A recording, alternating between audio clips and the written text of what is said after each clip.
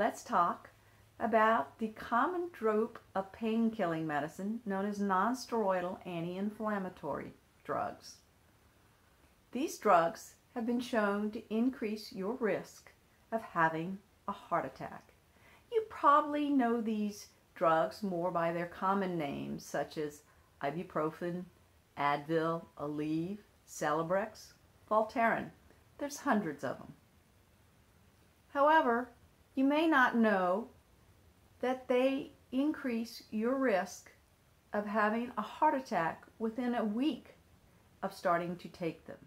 The association of heart disease and non-steroidal anti-inflammatory drugs has been known for many years.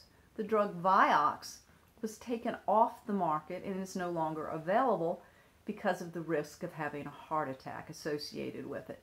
Unfortunately, many people don't understand what the risk of cardiovascular disease really is. And they take these medicines sort of routinely whenever they get a headache, a simple muscle ache or pain. You should talk to your doctor about your risk so that when you take these drugs for pain, you understand what you're doing to your body. For the average person with no cardiovascular risk, who takes a very low dose and doesn't take them very often or for very long, this is probably not significant.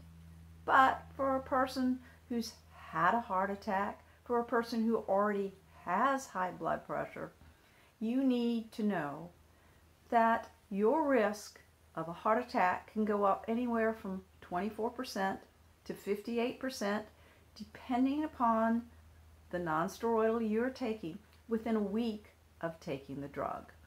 You may want to consider using a simple other method for controlling pain if your pain is not really severe. Think about alternating heat and ice. Think about a soothing tea such as chamomile.